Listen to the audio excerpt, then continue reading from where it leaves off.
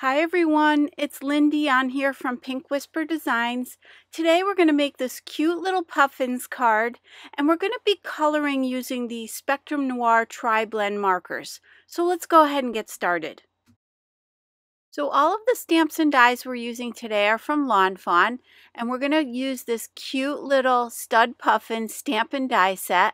And then we're using the lighthouse and the two birds, and that's from the Life is Good set. Next, we're going to grab that larger camera, and later we're going to be using that sentiment smile, and that's from the Ocean Shell-fie set. And also that little word bubble from the Love Letters set. And the last one are the two clouds from the Smooth Sailing set. For paper, we're using the Spectrum Noir Ultra Smooth Premium White cardstock. This is a 100-pound cardstock. And for ink, we're also going to be using the Spectrum Noir, the Finesse alcohol-proof dye ink. And so this is going to work really well with the alcohol markers that we're using today. So I'm going to go ahead and ink up these stamps. I'm going to stamp a few more clouds and one more of the little birds there. And then for the little puffins, I'm going to stamp those two, and then I'll also stamp one more of those as well. So now that we have the stamping done, we can go ahead and attach the coordinating dies with a little bit of purple tape and run those through the Sizzix Sidekick machine. Now for that word bubble, I'm going to go ahead and stamp that sentiment, the smile sentiment. And I'm going back to that same ink, and I'm just going to stamp that right in the center of this word bubble.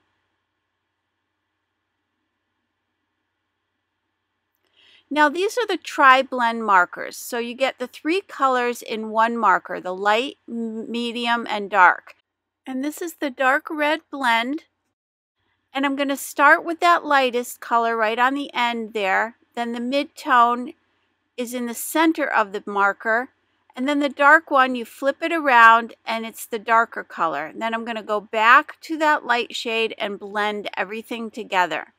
So I did that all the way down the lighthouse. And then for this top part, I'm going to do basically the center the lightest. So I'm going to add my light color, then my mid-tone, then the darkest color, and then I'm going back to that lighter color again. To do a little shadowing here, I'm just taking a regular Spectrum Noir pen. This is the BGR1, and this is just a really light, kind of a blue-gray color. And then with the citrus blend, I'm going to go ahead and do the light on the lighthouse. Again, the light, medium, and then flipping it around and going to the darker color. But I did want to add a little bit of the coral shades, the lightest one from this marker, just right along that edge. And then I'm just going to take the lighter color of the citrus blend and blend those together.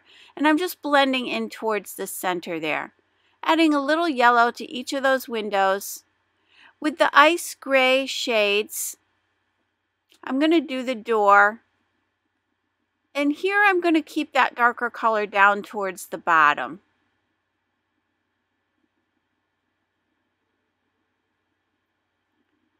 And I'm going to use this same color here right at this part of the lighthouse here as well. In this case, I'm keeping the center the lightest. Now to do the little puffins, I'm going to use the ice gray blend, the ice gray shades, the pale pink blend, the dark red blend, and the coral shades. So I'm going to start off doing his little feet here, and I'm using the coral shades.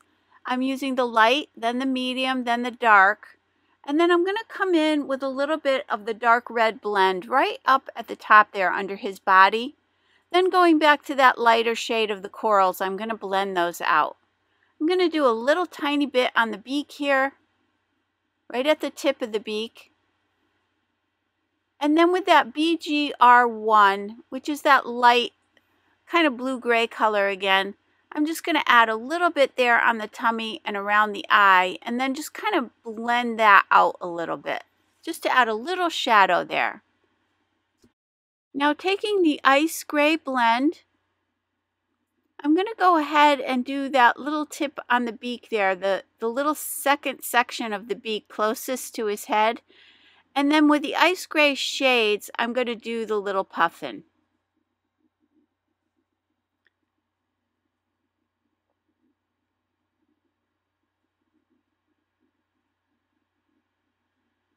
And I'm just going to kind of saturate the paper here with that lighter color.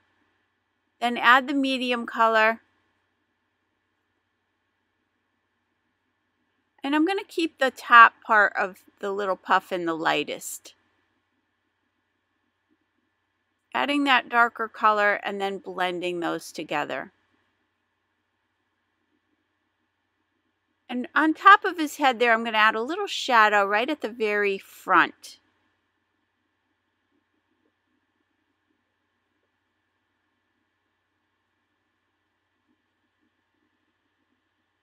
So that's all set. I did the other two off camera. I'm going back to that BGR1 and just adding a little shadow around this sentiment. And I'm going to use that blender pen and do the same thing. Just kind of blend that ink a little bit here.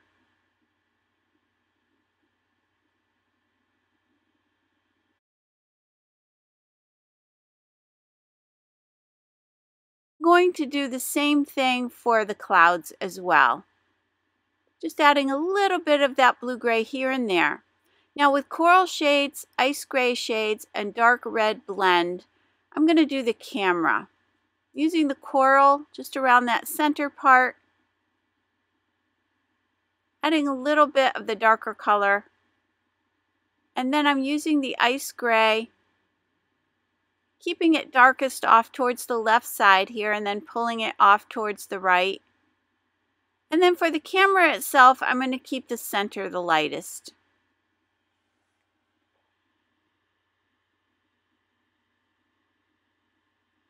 And I know I've said before, but I do love these tri-blends. They travel really well.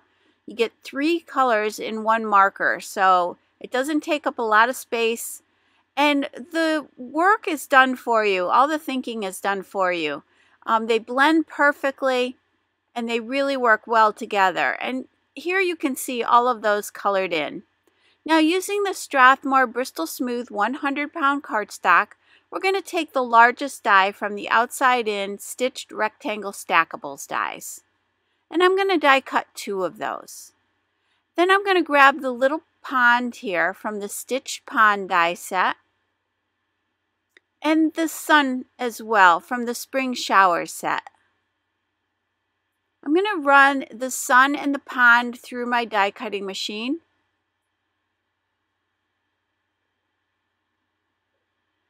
And now I'm going to create some waves. These are the Stitched Simple Wavy borders. So I've got that panel that we cut 2 of before. One I've set aside, and this one here I'm going to cut the waves out of. So I'm going to cut that largest one about halfway up. Then I'm going to flip the paper around and cut that middle size wave just up about a couple inches. Just so that one will sit just in front of the other one there, and you can see that there. Now I want to create the sand and a little rock for my little puffins to stand on. So for the sand, I'm going to use the pond, and I'm just going to turn it on its side here. And I'm going to take my largest rectangle die that we used before. I'm going to tape it in place, and I'm going to die cut a little bit of, I'm going to use this to create the little sandy beach. And then later we're going to turn this and create that little rock for the lighthouse to sit on. So there you can see that creates a nice stitch border around the bottom and the side of my sand. And we're going to do the same thing here. We're going to create a nice stitch border on the bottom and the right side of our little rocky platform for our lighthouse. So I'm going to go ahead and run that through. And now you can see those will sit just like that.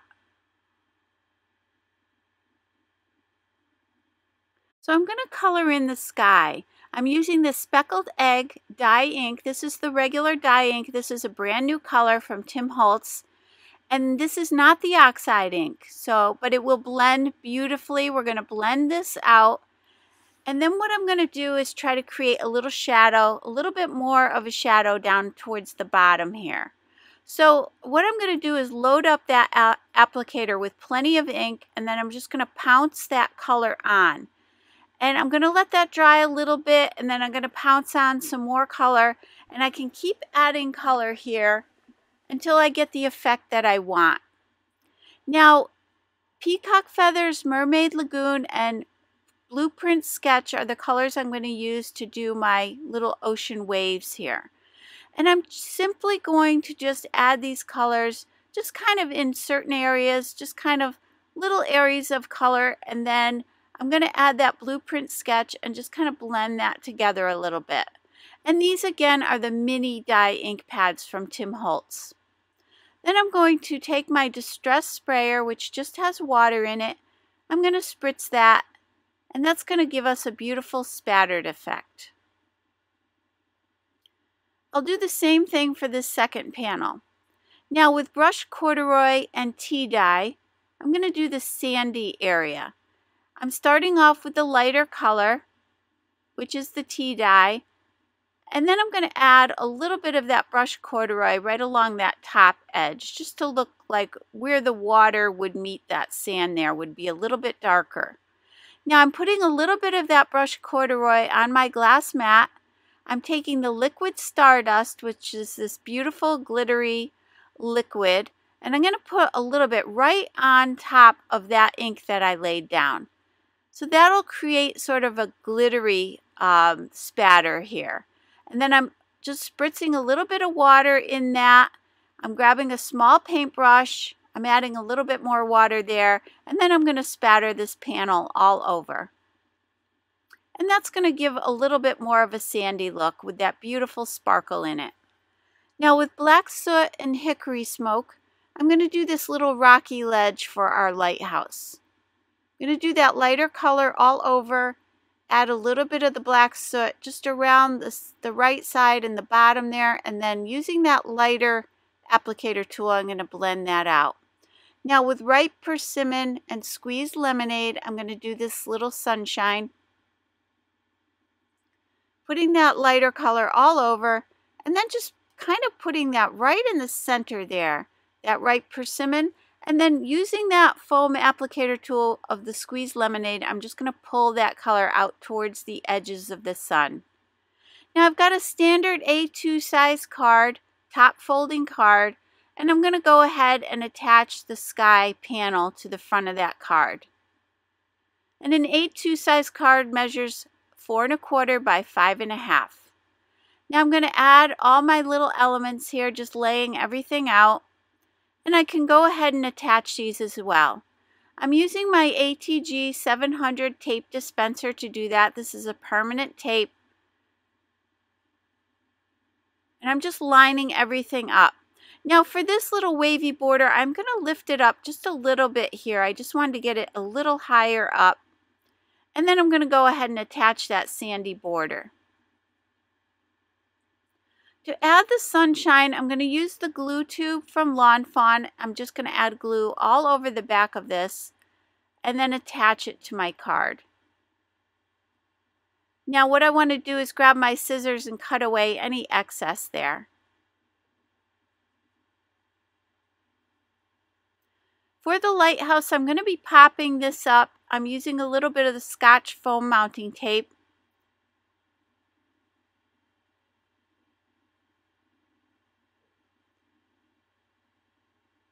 So I'm going to go ahead and pop that up. And then I'm going to attach the clouds. Just a couple of these, the smaller one, then here, the little bit larger one. This one I'm going to attach with the glue, and then the smaller one that I'm going to place in front of it, I'm going to put a little bit of foam mounting tape on that one, just to give it a little dimension.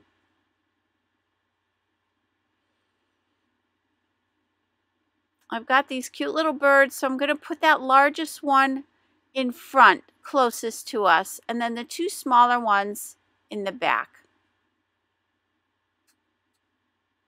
Now for this first little puffin, I'm going to tuck him right in the waves here. This one I'm going to pop up with some Scotch foam mounting tape. And I'm going to pop this one and the little camera up as well, and also the sentiment.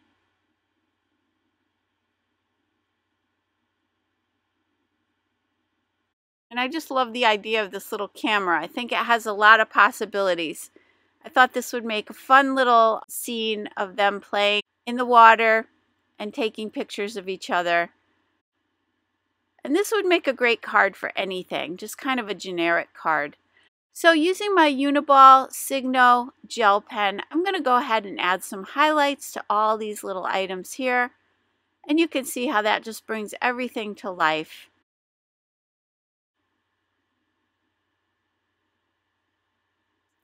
I'm going to add a little bit to the tops of the water, and I'll add a little bit to the tops of the sand as well. Then I'm going to add some little white dots in the sand, just some little white specks in the sand there. Again, just adding a little bit of texture here. Now with my Nuvo Aqua Shimmer pen in the glitter gloss, this is just a clear shimmery pen, I'm just going to add some little sparkle in some various areas on my card here.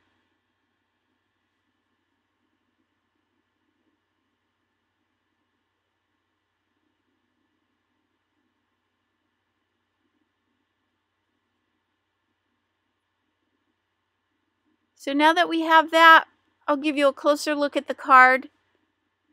You can see how cute this is. I love that speckled egg color. I think that's one of my new favorites.